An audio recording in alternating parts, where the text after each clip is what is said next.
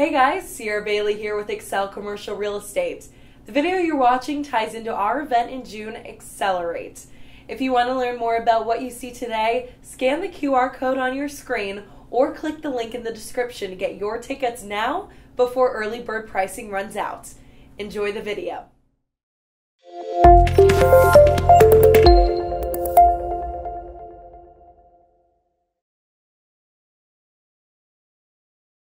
One of my points to you guys is it's also if you pick one thing on your property and you just target that one thing, and this would be whether you're managing it or specifically if you've got a property manager, and this is huge for them, and you just say, just pick out one thing and we're going to really work on that one thing. Like, and since Terry's here, I'd already mentioned him before talking. I've met Terry before and talked with him about dumpsters, but there's a lot of other different one things. And here's my point is like when you target one thing and say like, okay, we're going to have the cleanest dumpsters possible. I'm not saying the cleanest property. That's too broad. You need to be really specific, and let's just say just dumpsters. So therefore on dumpsters is every time you see a mattress sitting there by the dumpster, you need to go back and on the recording and find the person who did that. The majority of the time it's someone that lives there. You cannot believe how many properties tell me it's someone else is dumping there. And it's like, okay, every property I go to that says someone else is dumping there. It's like, well, then where's the people that are living on your property? So people are living on your property are dumping on their property, but I was just there and they're saying it was you all that are dumping on their property. So no, the majority of the time it's someone that's living there. They're moving out. They got a new mattress. They just throw it over there and they're gone. But as a property owner, the waste management isn't going to pick up that mattress. So you actually can't really throw it in. They're not supposed to take it. You're supposed to take it yourself and to a landfill that will accept mattresses. So it becomes a hassle. So people just don't do it. So they just throw it. Well, the point would be is picking that one thing and making sure that they know that, look, if you leave the mattress there, we're going to charge you $150. So if you're not going to sleep on that mattress tonight, then you need to pay us $150 and we'll move it ourselves. But now at least you're covering your costs. Then you start looking for positives, like when you see someone who puts trash in. And here's where it becomes easy, is you have a property manager. They're sitting there doing their job. They're in front of their computer, maybe inputting a new tenant. And on a second monitor, they have a shot just of the dumpster or dumpsters. So they see Joe go out there, and maybe Joe actually picks up a cup because it's laying there and puts it up. That is a perfect opportunity to say, thanks, Joe. And these things can be, is that my phone? Yeah. These things can be done extremely easy when you have the proper thing. So here's my cameras right this second. This is actually my office. So if I double click on that, I just blew up it. All I got to do, and this is other softwares, this doesn't have to be my company, but I hit this button, and what I just did is I go to photos, and right there it is. So I just took a picture of it, got it in my photos, and now I just send it. And most properties have everyone's cell phones. Send it to them and just say, hey, thanks for picking up that cup. By doing that little thing, it's just like, wow, the attention to detail. So I was telling Jenna, Paul O'Neill, he was the CEO. If some of you guys have read the book, Power of Habit, he was the CEO of Alcoa. He came in 1987 when Alcoa was really struggling. And his first board meeting from all of the board members was, we're going to be number one in safety. And this was at a point where they were having strikes. The employees were, I mean, hated working there. They were having all kinds of, they were having injuries, and a lot of people were getting killed because of the products.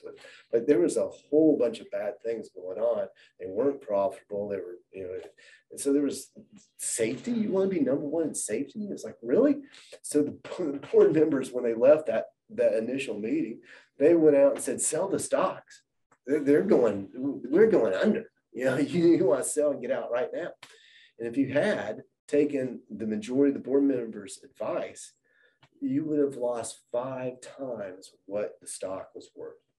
They wound up, when he left in 2000, they were 5 times more net profitable than when he first got there. The turnaround from taking one thing and creating a positive habit of just targeting safety.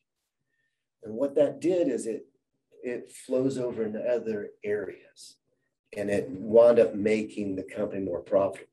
So that's what I'm really saying about the dumpsters, is when your property manager is really saying like, hey, we got to keep this place cleaner, or the dumpsters cleaner, and you show that you're grateful when people pick up, and you're on when someone does really does a major, leaves a big sofa there, you've got to let them know they've got to move it.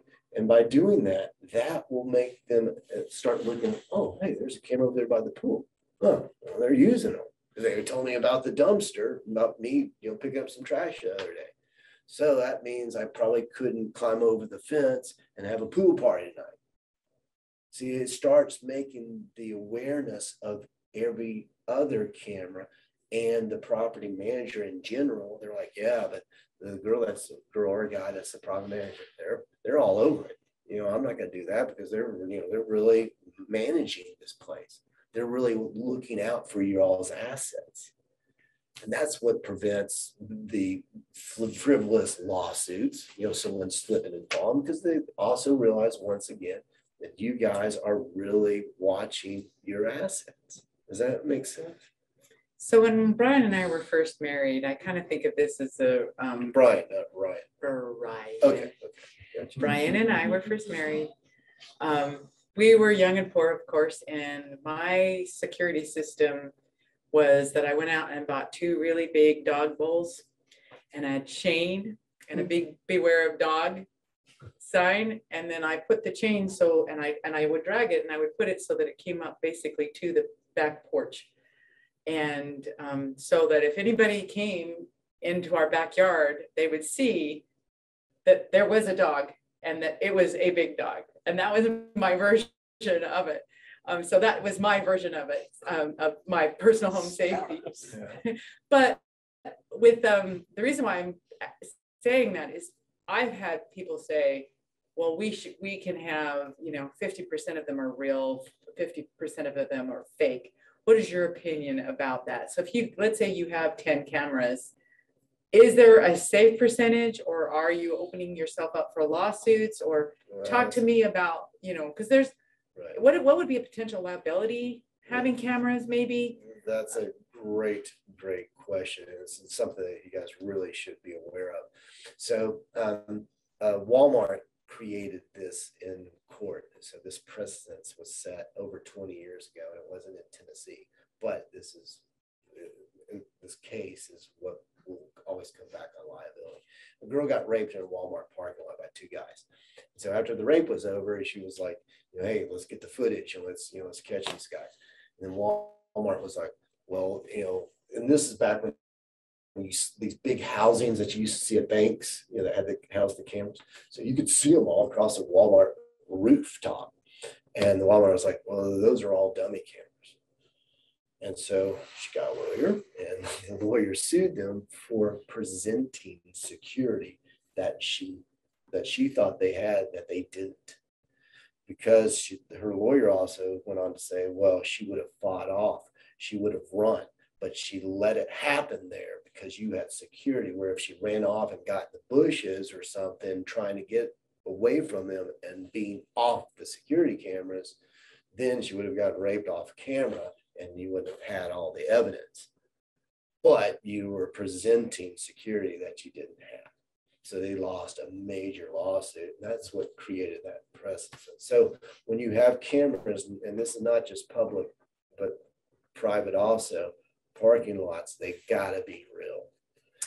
So on that same line, so you and I've had a conversation before about monitoring your cameras, because I know friends who go to Costco and buy the Costco package and they throw the cameras up, and they're live cameras, but they don't know what to do with them afterwards. So I think maybe could you talk a little bit more about whether you recommend having an external or third-party monitoring company, or is it okay, maybe some best practices on, okay, so you spent the money, you've got the cameras, now what? So one word, monitoring, is not necessarily a good word for liabilities. Okay. So like pools, a lot of times I'll get this pushback where we don't want a camera on the pool. Like, why don't you want a camera on the pool? Well, because the liability is. The camera is not your liability. The pool is your liability, silly. The sidewalk is your liability. But the wording, if you were to put up a sign that says, the pool's being monitored, and someone's not, because monitored means someone's watching, and it indicates someone's watching all the time. You don't have to say monitoring 24 hours. Just by using the word monitor means someone could be watching. And if they're not, then you're opening back to the Walmart. Yes, scenario. Same thing. So what should it say? It should say recording. Say you're recording. All of our signs say recording video and audio. That was worth the price of admission, isn't it? To know the difference between those two words. Yeah, that's a big deal. Yeah, absolutely. So therefore, if you're recording, that's fine. Okay. There's also an applied consent law that means that when you have a camera out where you can see it, then you've given your consent to be recorded. That doesn't mean marketed or sold where someone's making money off of you. It means you've given your consent just to be recorded, to be on camera, because you can see the camera, so therefore you can leave. I see it's over there, so I'm out of here. That's right, I'm out of here. Okay, so that covers pretty much everything. That's also why you don't hide cameras. When you hide cameras, now you're starting to get into a very gray area. And that doesn't prevent anything. That means you're trying to catch something, and that's sneaky. And that's the way that cameras are more effective is like we were originally talking, is using them, but using them in a good way, catching people doing things right. So then you don't have to catch them doing things wrong. Just say, hey, Charlie, I see that you got here. If you've got a community that, that you're not going to be there all the time, you know how cool it is to be able to slowly get to know people because you're watching. And then slowly over time, when you're on the property, you meet them and say, hey, I saw you the other day. And you start exchanging, you build a relationship. Then you get to the point where you start texting them. Oh, I see, you look nice. Are you going out on, on a big night tonight, a hot date or something? If you do it in a non-creepy way, okay. Okay, Ryan. 10 p.m. on Saturday. You need to know the person. We don't want to promote creepers. Yes. Well, there's my son and his wife live in an apartment complex here that will remain nameless, but they have a dog park in their complex. But the people, they are allowing their dogs to leave dog bombs everywhere. And so they installed the cameras. So because they basically created a rule that said, if you leave your dog bombs, then we reserve the right to interview your dog, which essentially means we'll match the dog to the dog on camera, and they will kick them out. Yeah. For, like, there's like no tolerance of that. And it stopped the dog bombs from happening because they could show that they had evidence of this was your dog, clear evidence that that dog was doing. Even send it, the doo-doo DNA. That's actually what they did. That was and if you want to fight it, we will. There is a doo-doo DNA company. I don't know if you knew that. Yeah. There really is. Yeah. They've got it Once on a you register your retainer for that. dog, you just give your dog's DNA, and then bam, they see a doo-doo sitting there, and just go. You gotta take, stick like a toothpick in it, and then you send it off. When it comes back, it'll say whose dog it is. And there's like no tolerance because it was such a problem that because they were doing it everywhere on the grass, and this is an expensive apartment complex, and they were like, we're not going to be a poop fest, and it was a value issue for people coming to see the new tenants don't want to be there because everywhere they look there's. And even with dog that, doo-doo. even going to the point of the DNA, you still need a camera because then you're going to get someone who gets burned.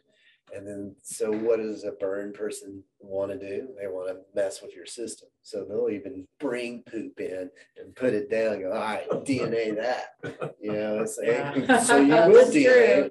You will, and you'll wind up paying for it, and you don't have anyone to pay for it because that dog doesn't live here and it really wasn't done there. And it's the same thing like with a security guard. It's like, so often you need a camera to watch the security guard, because they'll be sleeping. Thanks for watching this video. If you like what you see, be sure to follow our Generational Wealth Learning series. On select Thursdays, we offer cutting-edge industry information that would normally cost thousands of dollars. And the best part, our education is absolutely free. If you register through our events page, you can join us live, either in person or over Zoom. In the meantime, like this video, comment down below, and subscribe to our channel so you never miss a beat.